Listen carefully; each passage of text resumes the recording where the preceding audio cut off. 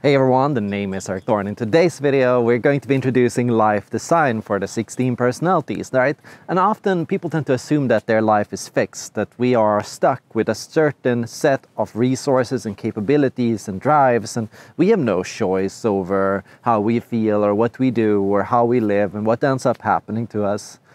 And in times of stress, it's especially easy to feel like you're just so overwhelmed that all your actions become like autopilot. You're just reacting to the things that are happening around you, and you don't get to say how you want to live or how you want to feel, right? But in today's video with life design, I'm going to be introducing to you subtle things, small, simple things that you can do on a daily basis to really make a difference in your life for your own health and for your own well-being. And the first thing that it comes down to is neuroplasticity. Developing neuroplasticity is key. Having the ability to reform your scripts and how you think and how you see the world, and to build new pathways and connections to allow you to deal with and to adapt to what's happening in the world. People that are able to rebuild their pathways, to create new connections, to learn new skills, to develop new abilities, these people are able to adapt to the world more easily and feel more in control of what's happening around them. Instead of following the rules and feeling like you're stuck in an unfair game, use life design to rewrite your rules. As an introvert, what I want to recommend to you is to rethink how you engage with the outer and inner world. The first thing I want you to consider is how you act around other people. Often social interactions are colored with invisible sets of rules and social norms.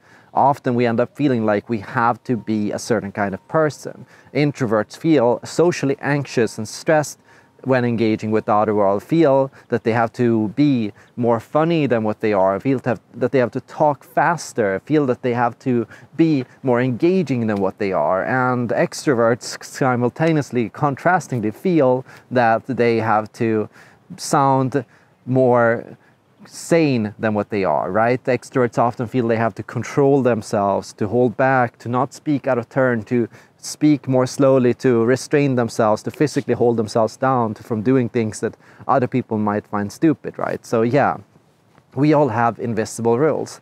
But what if we change those rules? What if you as an introvert felt it was more okay to engage with the outer world as an introvert? What would happen to your social batteries if you felt that when around other people, you could talk more slowly, you could be more quiet? You didn't have to participate. You only participated if you wanted to say something. What would happen for you as an introvert if you felt that when you engage with the outer world, you were allowed to speak more calmly and you were allowed to take your time to elaborate or explain an idea without people interrupting you, right?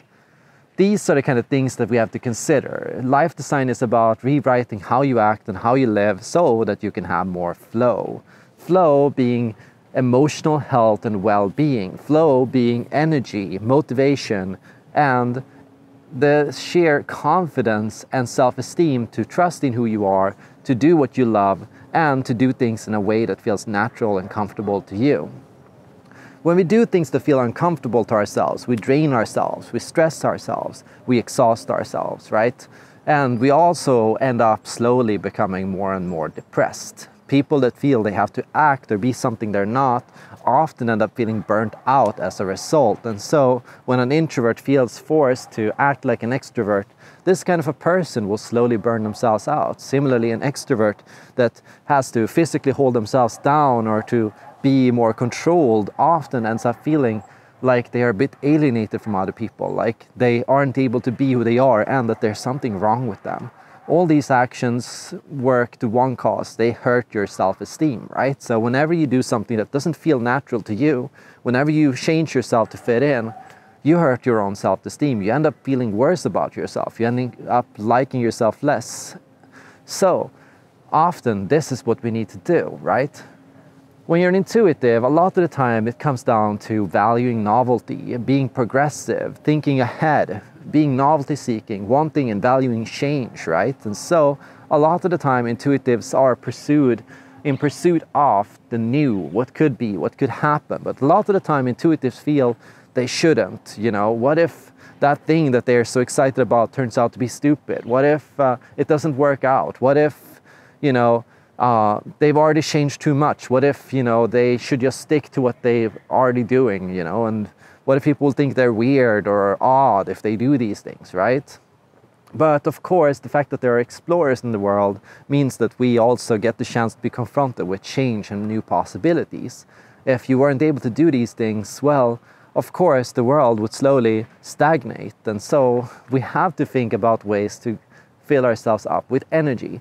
As an intuitive that's able to explore, you're going to have more energy. You're going to feel more stimulated. And so an intuitive that chooses for constant change and learning and novelty, this intuitive is going to feel happier, more excited, and they're going to have more energy than an intuitive that chooses tradition, chooses comfort, chooses stability. Even if it gives you a short-term sense of fitting in, it's not the right thing to do. Similarly, as a sensing type, a lot of the time it can feel like you should be more interested in theories and read more books, and you should study things, and you should learn about different things. But for you, it's never really been what you've been all about. You've been all about going out, doing things, experiencing life, meeting people, making real connections, engaging in sports, connecting with others. And for you, a lot of the time, theories and ideas can seem far-fetched, strange, and why are they even interesting in the first place, right? For you, there's no energy there. There's no fun in this. There's fun in an idea that you can act on. There's fun in a theory that you can use for a practical purpose, but there is no fun in ideas and brainstorming and creativity and change just for the sake of it. And so, as a sensing type, allow yourself to pursue action first. Allow yourself to experience life. Allow yourself to go into practice right away. Allow yourself to go and actually do things, to intern at places, to get into work, to try things out with your own hands, and to let yourself be okay with that. There is nothing wrong with making these kinds of choices. There is nothing wrong with being interested in the real world. The real world is a fascinating place to be, and sensing types that allow themselves to do these things will have more energy, will have more fun, and will live more stimulating and exciting lives. When you're a thinking type, it comes down a lot to motivation, right? The thinking types are motivated by critical thinking, by evidence, by empirical approaches to life. And so the thinking type seeks to prove and confirm and test and verify that the world is correct, that what we think about the world, that we can understand it, that we can know why it's there, that we can have proof for valuable reasons or motives to believe in something, right? So a lot of the time for a thinking type, it's about finding more efficient ways to live, finding more effective ways to do things, finding better, more functional ways to solve problems and to explain what's happening in this crazy world, right? Because there are so many things that we can't explain, so many mysteries to unravel, so many things happening. And thanks to thinking types, we can have answers to these things. But many thinking types feel that, maybe by speaking the truth, maybe by thinking critically, maybe they're hurting other people's feelings. Maybe other people find them boring for doing this. Maybe, other people will dislike them if they are, and that they allow themselves to engage in these kinds of actions, right? And so as a thinking type, life design is about finding ways to live which are and feel for you that they're getting you further towards truth, right? Truth, accuracy, knowledge, and answers to the questions, right? So here what you can think about is, how can I live my life as efficiently as possible? How can I gain as much knowledge as possible? How can I know for sure what I know? How can I test and verify my existence and why I feel the way I feel and why I do the things that I do? And to allow yourself to do these things is to give yourself the right to feel motivated, right? Motivation is what allows us to work towards a long-term goal. If we allow ourselves to feel motivated by something, we allow ourselves to pursue goals, right? So a thinking type that feels that they shouldn't be doing these things will often struggle with motivation. A lot of the time it will be, I want to know why this is the case, but maybe people won't like me if I start asking these questions. And so maybe I shouldn't ask these questions. And then the second thing, maybe I shouldn't do anything at all, right? And that kind of apathy is dangerous. And so you have to think about what you can do to motivate yourself. And to motivate yourself, find what you want to know. Find what truth it is that you seek, right? And as a feeling type, a lot of the time it comes down to pure sheer openness, right? Sheer openness in the sense of wanting to experience all aspects of life, wanting to see and hear every viewpoint, wanting to consider every idea, to step into and experience every feeling that there is to feel, right? And so to be and to live a full and rich life, a kaleidoscope of experiences. Color the world, to add nuances where there previously weren't any nuances, to see the quality of life, how things are felt, not just what things are and we can explain the things, but also how they are experienced by you as a personal observer, a subjective person. Now, a lot of the time as a feeling type, it can feel as you're dabbling in craziness, right? You're exploring wild theories that will never be tested, will never be confirmed. You're interested in maybe spirituality and experiences and things like that people will kind of say are wacky or cannot be proven or are probably a pseudoscience. But for you, they feel really nice. They feel really interesting. They feel like they add color to an already very beautiful world. You feel that they enrich your life. You feel that these things make things feel more motivating. And it's once again about motivation. Feeling and thinking is about what motivates you. And so if you want motivation, think about what's the most interesting way you could live your life today. What is the most interesting decisions you could make? What are the most nuanced expressions and thoughts you could conceptualize today? What are the most beautiful ways to draw or explain an idea that you can think of, right? These kind of things are the things that give you motivation as a feeling type. So allow yourself to have an experience and explore these things.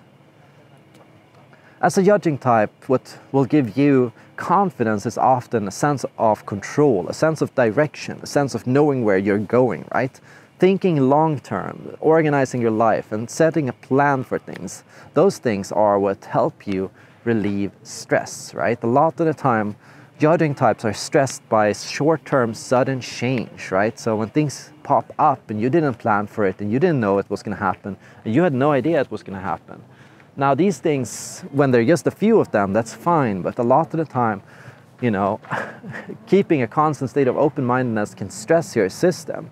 And so judging types that feel that they should try to just go with the flow and to have no plan and to open up more will slowly and easily overwhelm their system with unexpected interruptions and things that distract them from things that often they find fascinating, right? So often a judging type is more confident the longer they can work on something and the more focus and the more discipline they can put into something, right? So if they're able to really work and stick on a path for a long amount of time without being interrupted, and if they're able to anticipate correctly what's going to happen and move towards that direction and then see that happening, right? To get that closure from a long-term project, that's what gives you confidence as a judging type. So don't force yourself to feel like you have to adjust and be adaptable and do everything as you go just because that's what everyone else around you is doing.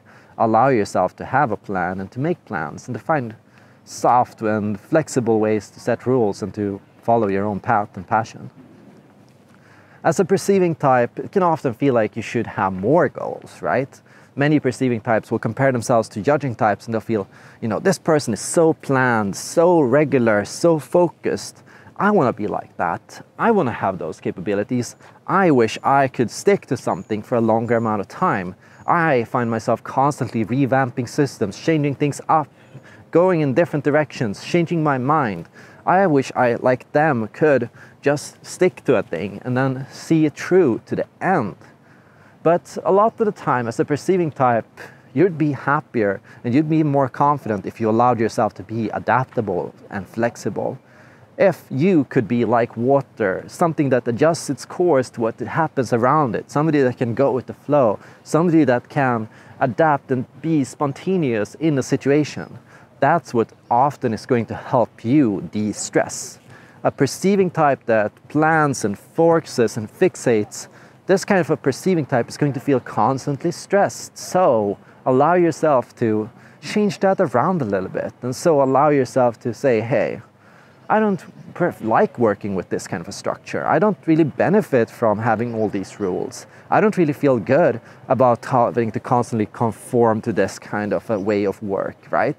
I would be much better and much more effective and much more productive if I could switch tasks more often, if I could go and try out different things, if I could have more variety, if I could change up my approach, come up with new ways to do things on a consistent basis. Yeah, it's okay to set a routine and then change it the next day, and then again the next day, and then the next day. You don't have to feel like you have to stick to something just because that's what you said you were going to do. It's completely fine to take a plan and then make a new plan and then make a new plan after that.